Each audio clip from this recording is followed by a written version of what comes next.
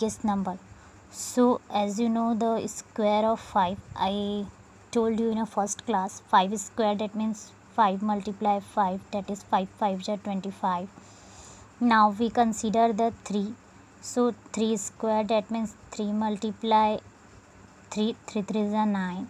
And next one, that is 4 square, 4 multiply 4, that is 4 4 is 16. So when we discuss about a Pythagoras triplet, that means a big number square, that means 5 square is equal to the sum of square of remaining two numbers. So the remaining two number, that is 3. So square of 3 plus square of another remaining number, that is 4. So 3 square, that is 9, plus 4 square, that is 16. And 5 square, that means 25. When we add of this side, that is also a 25. With the both number are same, so the 3-digit number is a Pythagoras triplet.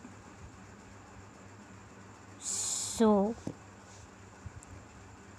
3 4 5,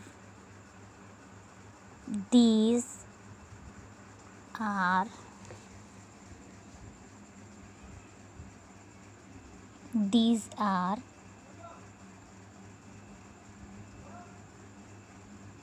Pythagoras